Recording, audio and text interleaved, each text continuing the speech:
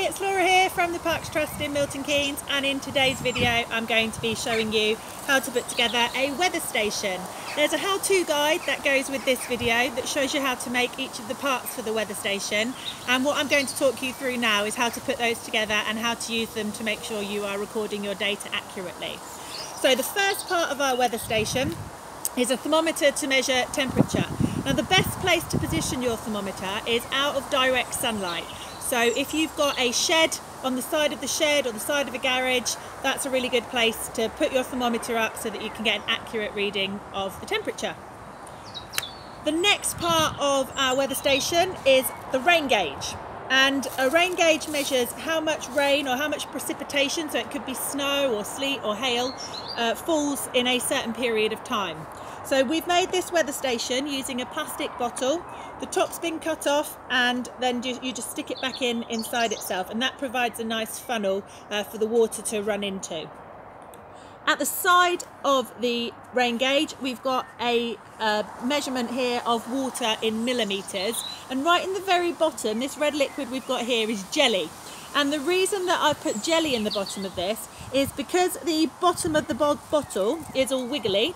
Then by putting the jelly in, it gives us a nice even surface to measure the water level from. So my jelly's not quite set. You do need to make sure that your jelly is set before you put your rain gauge out. And then when you put your measurements on the side, you can write them straight onto the bottle, or you can stick them on a piece of tape like I've done here. You need to make sure that your measurements start from the surface of the jelly, so from that flat surface, and then you can measure how much rain falls in millimetres. Now, because this piece of equipment is going to be left outside, it's a good idea, if you can, to dig a little hole to be able to put this into, and that just means that if it does get windy, it won't blow around and topple over. So just a little hole just to bury the very bottom part of it. The next instruments that we've got are to measure the wind, and the first one here, this measures the wind speed. So what we've done here is I've got a garden cane and I've just tied some bits of old carrier bag to it. Now you can improvise, use whatever you can get hold of. So you might want to use ribbon, you might need to use bits of string, and instead of a cane you could use a stick, whatever it is that you can get hold of. And what you do is you can either hold this up or you can plant it into the ground, and you're looking to see how much movement there is on these tassels, and then you can record the wind speed as either low, medium or high, depending how much movement you've got. So if it was down like this, we'd say the wind speed was low. If these were up here moving around lots, we'd say that the wind speed was high. Then the last instrument that I've got for the weather station here is a wind vane, and this one measures the direction that the wind is travelling.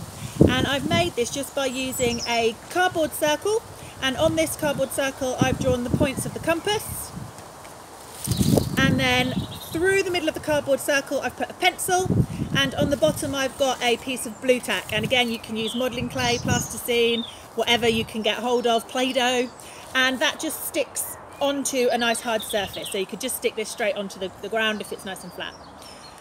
So I've got a pencil coming up through the middle. I've then got a drinking straw with two slits cut in the end, and I've got the arrowhead and the base of the arrow, which have just been made out of cardboard.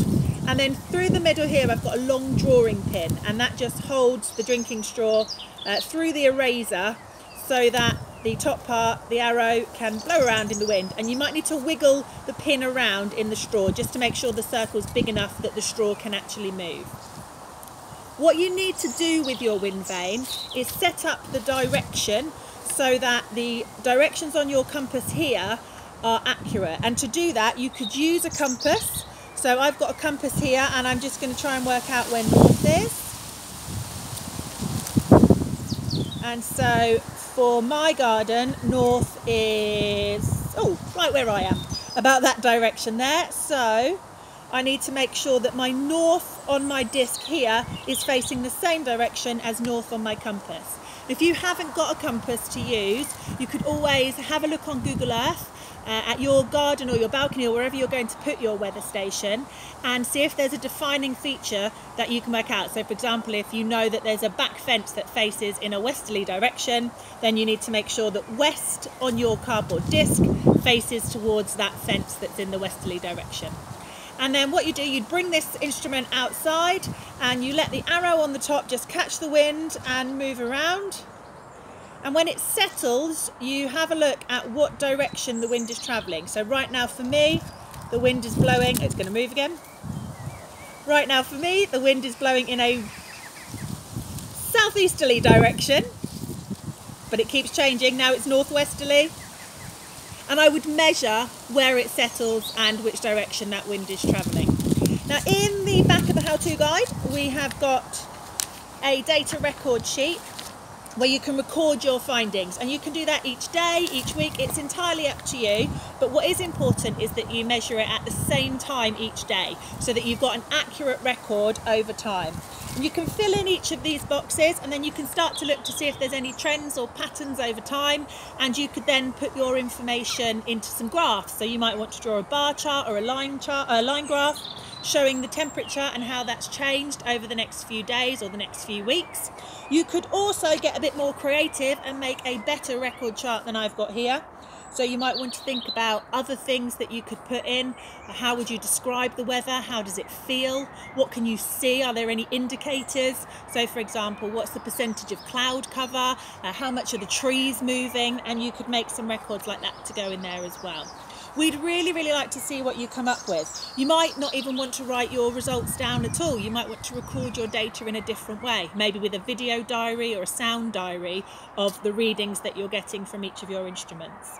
So please record your data, make some graphs, make some charts, show us what you've made and what you've created. Don't forget to tag us in at the Parks Trust, and we'll see you soon. Bye bye.